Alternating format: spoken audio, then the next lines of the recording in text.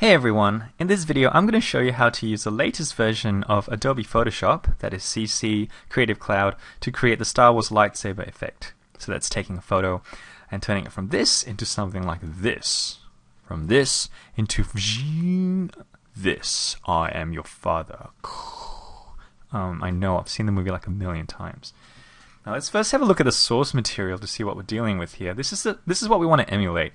In the original trilogy, the lightsaber blades were generally a bit thinner. They kind of tapered off at the ends. They were a little bit sharp too, and a pretty big glow around them. In the newer prequel trilogy, the core of the blade, that white part, was a little bit more well defined, a little bit thicker, and they had a good glow around them as well. But they generally weren't kind of as big and wide as they were in the original trilogy. I'm pointing out the difference here because you should know that there are differences, there are variations in how you can create this lightsaber glow. It's up to you which one you want to imitate. I personally am more of a fan of the prequel trilogy, but hey, whatever. Okay, so it's all about creating a white solid over the two blades. In fact, if you were taking a picture of someone just pretending to hold, anything like a toilet paper roll, you can actually create this blade on top of nothing. So that blade doesn't even need to be there. It's all about creating a white solid in a new layer and adding a glow to it. It's as simple as that. All right, so let's get to it. We want to create a new layer. I'm going to call this Vader Blade, if I can spell. And I'm going to create a new solid. Click and hold onto that button there, and I want to go to the rounded rectangle tool. And I'm going to change this to pixels and draw that shape just roughly over where Vader's blade should be. Now I can't rotate or tilt that just yet when I'm creating the shape, but I will in just a second. Let's zoom in a little bit, and I'm going to rotate this. I'm going to transform this. That's the function I'm looking for, so that it will fit on top of the blade. So free transform or Control T. I'm not sure what it would be if you're using a Mac, but it's Control on a PC. You should have thought about that before you bought a Mac, personally.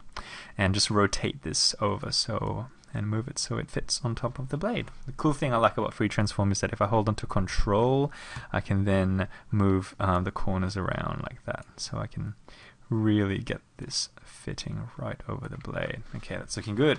Enter, and that's done. Alright, now you'll notice that the core in the lightsaber blade is slightly fuzzy. It's a little bit too kind of clean at the edges here. So what we want to do is blur it a tiny bit. So Gaussian blur, maybe like 4 pixels, something like that. So it's a little bit blurred now. And then we're just going to add a glow. So double click on the layer to open the layer styles and outer glow. Let's change the color to red or slightly pink. If you have a look at the Sith blades, lightsaber blades, they were actually a tiny bit pink some of the time. I'm going to change the opacity to 100%, so that's a nice solid color. And then increase the size. There we go. That's looking pretty good. You can play with the spread a little bit too, but I normally don't kind of muck around with that too much. Okay, and voila. It is done. Darth Vader's blade. As easy as that. Do the same thing to Luke's blade and you are done. That is basically just it. Now this tutorial technically ends here, but there is actually a second way of creating that glow effect, and it comes from Ryan Weber. So he was the guy who years ago kind of was one of the first to publish his how-to guide on creating these. I think he made that in like Photoshop version 4 or something like that.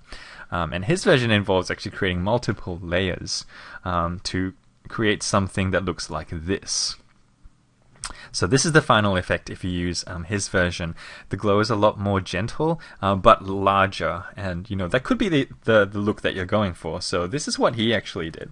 So it started off by doing the same thing as what we did. So he would create that new layer, put a white solid, except instead of just using one white solid, he actually created multiple versions of it. So he would duplicate this layer, which I can do by just clicking and dragging it down there. And then he actually did this multiple times. I'm just going to do it once, and then he would actually blur this second layer quite a bit more than he did the first. So we only did like 4 pixels a Gaussian blur for the first, and he would go all the way up to like maybe let's go like 50 or something like that. And then we merge these two layers together, which you can do by selecting both of them, right-clicking and then selecting merge layers, or you can just select this top layer, hit Control E, and that just merges with the layer beneath it. And then doing the same thing as what we did before, so creating that glow this way. And the effect was something like this. Now this does look quite different from our previous one.